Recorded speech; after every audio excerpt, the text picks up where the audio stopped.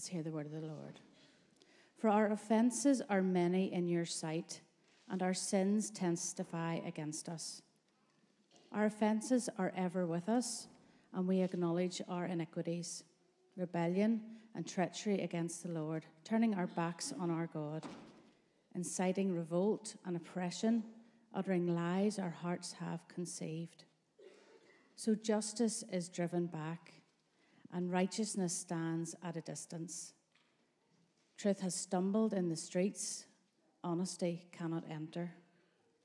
Truth is nowhere to be found, and whoever shuns evil becomes a prey. The Lord looked and was displeased that there was no justice. He saw that there was no one. He was appalled that there was no one to intervene. So his own arm achieved salvation for him, and his own righteousness sustained him. He put on a righteousness as his breastplate, and the helmet of salvation on his head. He put on the garments of vengeance and wrapped himself in zeal as in a cloak. According to what they have done, so will he repay wrath to his enemies and retribution to his foes. He will repay the islands their due. From the west, people will fear the name of the Lord, and from the rising of the sun, they will revere his glory. For he will come like a pent-up flood that the breath of the Lord drives along. The Redeemer will come to Zion, to those in Jacob who repent of their sins, declares the Lord. As for me, this is my covenant with them, says the Lord. My spirit, who is on you, will not depart from you, and my words that I have put in your mouth will always be on your lips, on the lips of your children, and on the lips of their descendants, from this time on and forever, says the Lord. Amen.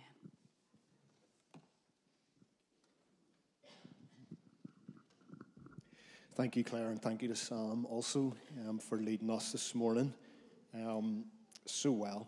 Just keep your Bible open. We're going to be thinking about these words this morning from Isaiah chapter 59. Little babies are so helpless. Little tiny babies are so helpless. They're incredibly vulnerable and unable to do anything really at all to protect themselves in this world.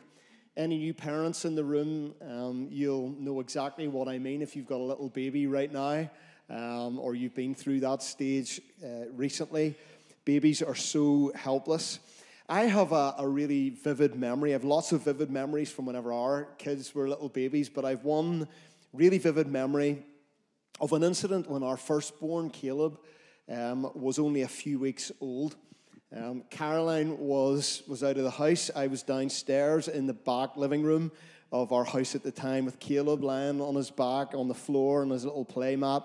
Now, our house at that time backed on a building site. Out the back of us was just fields, and they were kind of building houses, and it was a bit of a place for teenagers to hang out, particularly at the weekends. They would hang out there, often bored, and on occasions, of course, they would cause a little bit of trouble. And this particular evening, I was home alone with Caleb, enjoying some daddy time with my precious firstborn baby boy. He was happily lying there on the floor, smiling, drooling, kicking his little feet up in the air, when out of nowhere, a stone hit my back window, hit the back double doors just behind us. A stone. Then another one, then another one, and another one.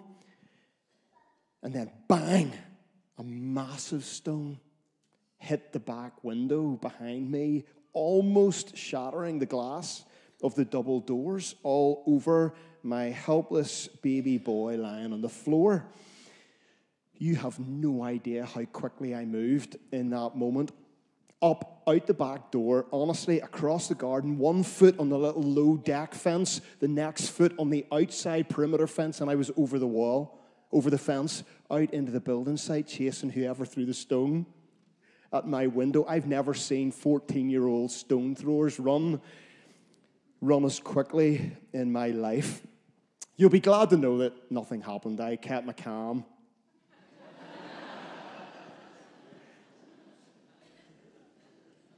And simply told them to never, ever throw stones at my back windows ever again. What's the point? What's the point of that? Well, my little boy was helpless in that moment. He needed a defender. He needed a father to protect him, to act on his behalf. There was absolutely nothing in that moment that my helpless child could do to protect himself. He needed his dad to act in that moment. See, the truth is, as human beings, we're all helpless. We're all helpless, powerless in this life whenever it comes to what matters most. There's so much that is out of our control. And we need a God to act on our behalf. We need a God who will move towards the powerless, towards those who can't save themselves, towards those like us who need the help of our Heavenly Father. In the first 8 verses of Isaiah 59, the prophet reveals a people who are helpless. The people of God have become helpless. Now, they're not like a little baby boy lying on the floor of a back living room, but we read that they, as a people, have been failing to live righteous lives. Their iniquities, as Claire has read, their iniquities, their sins have separated them from God, and God's face is hidden from them. And we know that they've been let down by their leaders. We heard a little bit about that last week. There's no integrity among them. There's no peace. There's no sense of justice. There's no righteousness. There's just verse 7 of Isaiah 59. There's a rushing into sin. And their offenses, the Bible says, are many in God's sight. Now, you'll maybe be glad to hear that there are no spears this week. But what we see in Isaiah 59 is a really helpless people. A people who have found themselves in great, great need of rescue. And by the time we get to verse 9, it reads like a corporate confession of a people who've been walking in darkness. Verse 10 says this: like the blind, we grope along the wall, feeling our way like people without eyes. At midday, we stumble as if it were twilight, and among the strong, we are like the dead. These people need help. They're in great, great need of help. They need God to move. They need God to act on their behalf. And so we get to verse 15, and the focus of Isaiah 59 completely shifts because God takes action. Let me just read these words again from verse 15 to verse 17. It says, the Lord looked and was displeased that there was no justice. He saw that there was no one. He was appalled that there was no one to intervene. So his own arm achieved salvation for him, and his own righteousness sustained him. He put on righteousness as his breastplate and the helmet of salvation on his head. He put on the garments of vengeance as a cloak, and he wrapped himself in zeal as in a cloak. He wrapped himself in zeal as in a cloak. It was the story of the people then, and it remains the story of humanity today. We're all powerless in and of ourselves. We need God to move. We need God to act on our behalf. One of the most important starting points of the Christian faith, if you're exploring faith in Jesus, if you're here this morning and you're kind of trying to figure out what it means to know Him, to put your trust in Him, well, one of the most important starting points of the Christian faith is to understand that we're all, every single one of us, we're born in need of rescue from the curse of sin. We need rescued. We need God to act.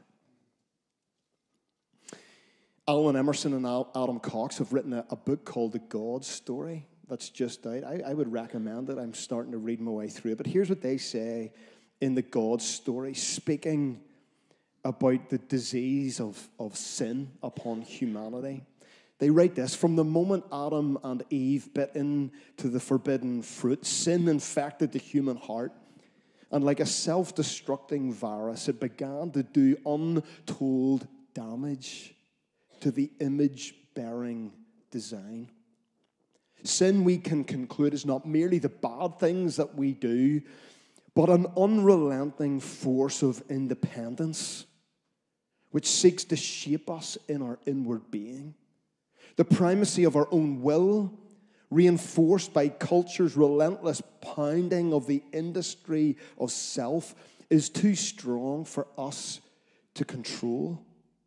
The psalmist, in a moment of sober awareness of his brutish innate selfishness, confessed, "Behold, I was shapen in iniquity, and in sin did my mother conceive me." Then hundreds of years later, St. Augustine would concur, "Without you, what am I to myself but a guide to my own self-destruction?" We all need God to act. We all need rescued. We all need a Savior who will save us.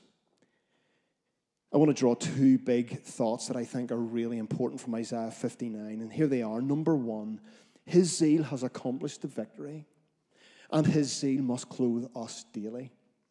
His zeal, the zeal of God in heaven, has accomplished the victory, and then his zeal must clothe us daily. His zeal has accomplished the victory. Isaiah 59, if you've picked up what's being said in that chapter, we read that there was no one, there was no man, no woman to lead the people back to God. No one was there. There was no one who was willing to do that. There was no intercessor who would step forward on behalf of the people. And so the image that we get in Isaiah 59, and I want you to picture this, the image we have is of God himself. Like a divine warrior, he steps forward. And God, we read, puts on his armor in order to defeat his enemies, to protect his people, and to glorify his name. And one moment in the Old Testament that illustrates this movement of God really well is the Exodus story. Immediately after God parts the Red Sea, providing supernatural rescue for his people as they escape from Egypt, that moment whenever Pharaoh and his chariots are chasing the people of God and the sea opens in front of them and God gives them rescue. They escape to the other side. We read after this moment, Moses and the Israelites sing a song of celebration. Sometimes I think when we recall that story, we just end there.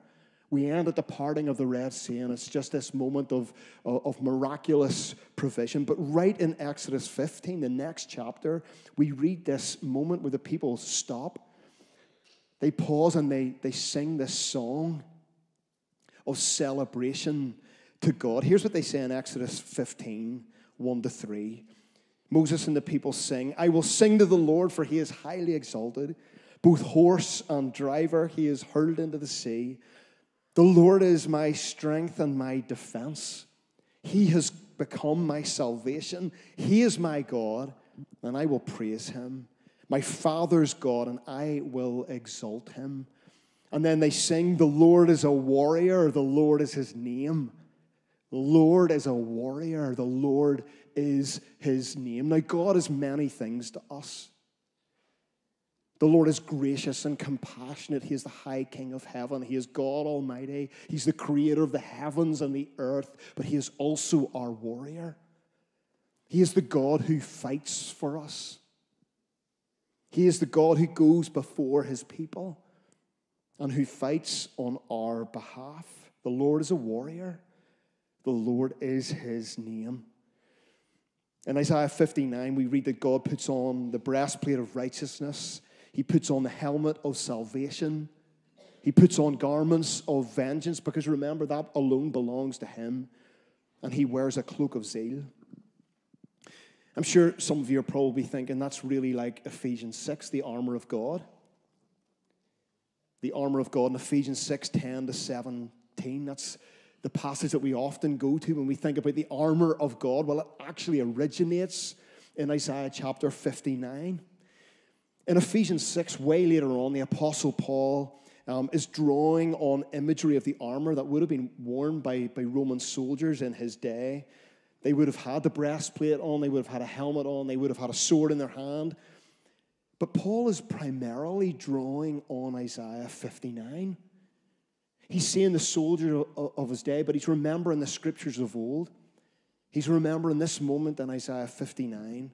And the most important thing for us to remember is that the armor is God's armor.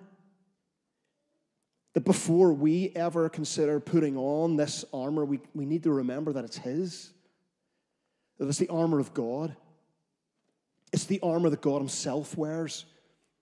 That He is the God who has put on the breastplate of righteousness. That He's the God who has put on the helmet of salvation. That He is the one who fights for us before we ever get into the battle. He's already in front of us. Isn't that good? It's good to remember that the armor is His. It's not our armor. We don't make it. It belongs to Him. And it's by putting on His armor that we can, in the words of Paul in Ephesians 6, we can be strong in the Lord and in His mighty power, taking our stand against the devil's schemes. See, we really need to put on the armor of God because the devil is our real enemy. The battle is not just flesh and blood, it's beyond that.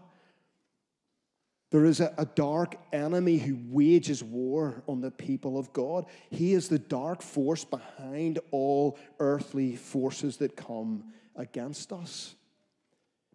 And so we need to put on His armor, the armor of God. We can't face our battles, any of our own battles, without first putting on the full armor of God. But crucially for me, it's the very armor that Jesus Himself wore whenever Jesus walked on this earth, when Jesus walked all the way to the cross for you and for me. And this is really where we see the victory of God's zeal that He has accomplished. Just listen to what Colin Smith, one author, writes about this. He says that He, Jesus, wore the breastplate of righteousness to give you a righteousness that you do not possess. He wore the helmet of salvation to rescue you when you could not save yourself. He wore garments of vengeance to defeat the dark powers that oppressed you and to give them what they deserve. He, Jesus, dressed in zeal to enter this fight that you could not win and triumph so that you could not lose. I love that last bit, that Jesus dressed in zeal to enter this fight that you could not win and to triumph so that you could not lose. That's what Jesus has done for us. Sam has already mentioned Christmas this morning, so you'll forgive me for mentioning Christmas again. Whenever I worked in a previous church, there was a rule that we weren't allowed to mention the word Christmas until December. I would have been in big trouble at this stage. But at Christmas time, and we will read this, Isaiah chapter 9. We read this in Isaiah 9. This is a very familiar Christmas scripture. It says, "For to us a child is born, to us a son is given, and the government will be on His shoulders, and He will be called Wonderful Counselor, Mighty God, Everlasting Father, Prince of Peace. Of the greatness of His government and peace there will be no end. He will reign on David's throne and over His kingdom, establishing and upholding it with justice and righteousness from that time on and forever." And then Isaiah says this, "The zeal of the Lord Almighty will accomplish this." The zeal of the Lord Almighty will accomplish this. It's God's zeal that has acted on our behalf. It's God's zeal that has done the work that was needed to rescue us. And so a key, I believe, in this zeal series is that this zeal that we're talking about is not in here. It's not naturally within us. I hope you're learning that. That the zeal that we're talking about comes from God. It's His zeal. It belongs to the Lord. It belongs to our God who fights for us, who has gone before us. And so secondly, really importantly, His zeal must clothe us daily. The Isaiah 59 cloak of zeal is not mentioned in Ephesians 6. I have no idea why. I've tried all week to think this through. Why is it not there? I'm sure there is a good reason. Now, I'm still going to wrestle with that all week. If anyone has a good answer for that, you can bring it to me at any point. But the cloak of zeal in Isaiah 59, it's really, really important. And we know that Roman soldiers would have also worn a cloak as part of their uniform, their outfit, as they headed into battle. Their cloak, like their helmet and their breastplate and their sword, also played a really important role whenever they went on a military campaign. Their cloak was actually multifunctional. Apparently, a Roman cloak was made from heavy, unwashed wool, and so it provided warmth on cold days and nights. Its natural woolen oils would have made it virtually waterproof.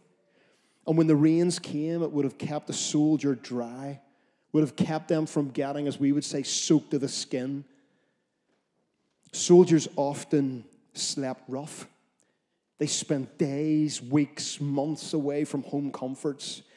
And so their cloak became like their bedding. It was capable of retaining heat and providing some welcome relief from the cold, hard, rugged ground underneath them. The Roman cloak wasn't a weapon, but they couldn't go into battle without their cloak. It covered them. It protected their weapons. It kept them safe. Their cloak ensured warmer, drier, better rested, healthier, more content, whatever the circumstance, soldiers. Their cloak ensured that these soldiers were sustained for the long haul on the battlefield. Can you see the application of the cloak of zeal? We need to put the cloak of zeal on over everything else. As you go into battle again this week with your sword, the sword of the Spirit, the Word of God, as you put on the breastplate of righteousness, as you put on the helmet of salvation, as you put on feet ready to bring the gospel to the world and all the armor of God, you need to put on the cloak. You need to cover it all with the cloak of zeal. Over all of the other armor, it must cover us. Why must it cover us? Well, primarily, I believe, because it speaks. The cloak of zeal speaks of all that Jesus has accomplished for us. All that the Son of God has won for us at the cross and at the empty grave. The cloak of zeal, I believe, speaks of Jesus' victory over Satan and sin, over shame, over injustice, over darkness, over illness, over hopelessness, and over death itself. The cloak of zeal covers everything else because it speaks of what Jesus has won for you and what Jesus has won for me. Jesus dressed in zeal to enter this fight that we could not win and triumph so that we could not lose. My desire is that you and I, that we would have this faith. Now listen really carefully because this is important, that we would have this faith, this zeal for Jesus, His church and His kingdom that would last a lifetime and beyond. That this zeal that's within us would be for the long haul. That it would be for today, that it would be for tomorrow, that it would be for next week and next month and next year and all the way to the very end when we stand before the Lord. As zealous for Him on that day as we were on this day. My heart's desire is that we would nurture faith within us, that God would equip us in the power of His Spirit to have a zeal that lasts for the long haul, that takes us all the way through this life. Through days of exhaustion. Is anyone exhausted this morning? Through days of great distraction. Through seasons of discontentment. Through moments of utter weariness. Through days of great despair. Through moments of huge doubt. And even in times of great fear, where we fear what the future holds. That through days of exhaustion and discontentment and disillusionment and weariness and doubt and fear, that every day we would put on the cloak of zeal. That we wouldn't just try to do this all in our own strength. The cloak of zeal. I want you to spiritually feel that. I want you to spiritually feel the cloak of zeal upon you.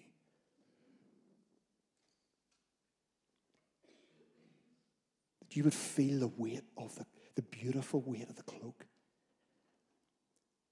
The cloak of all that Jesus has won for you. The cloak that speaks of everything that He has accomplished in your behalf. You need that. I need that. We need to know of that. We carry all of the other weapons, but we can't go into battle without the cloak of zeal. Here's why. Someone anonymously has written this. It's in those moments when the cloak of zeal does its best work. That's the power of the cloak. It keeps us warm in the bitter winds of difficult trials. It keeps us dry when the rains come and drench our expectations. And when we find ourselves exhausted and worn out, it offers us the promises of God as a shelter to rest and recharge before the next battle. The cloak of zeal makes that possible. I think that this is getting to the heart of the series that we're in. That we would be a people consumed by zeal. That through every season of our lives, through every morning that we arise and we just don't feel like facing that day, that we would put the cloak on. That the cloak of zeal would cover us. That it would bring warmth, shelter, strength, encouragement, power. That we would never go into battle without the cloak over our shoulders. Let me invite our worship team forward. We're gonna sing in response now. Why don't we stand together? Let's stand on our feet.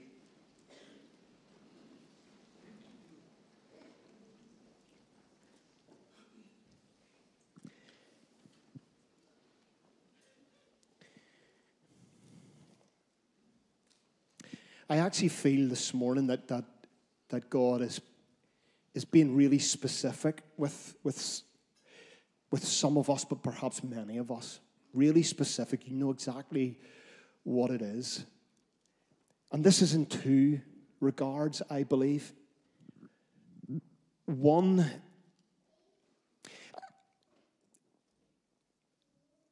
I wonder, are you tired of the battle? You're tired of the fight. But there are two things in that. Number one, that there's a very specific struggle in your life. A very specific struggle. And that might be a burden. That might be a longing. That might be a worry and a deep concern about something. It's a specific struggle in your life. Or it might be that you have a specific sin in your life that needs dealt with. I want to encourage you this morning to pray with someone on our prayer ministry team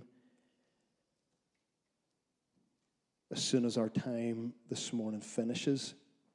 Oftentimes that is the most important moment on a Sunday morning. Maybe a specific struggle or a specific sin that you struggle with, but you're tired of the battle. Jesus dressed in zeal to enter this fight that we could not win. And he triumphed so that we could not lose. We are on the side of victory. He brings that to us. And so as we stand here just in this moment, just come before God in a posture of surrender and dependence. And before we sing, just feel the weight of the beautiful weight of the cloak of zeal.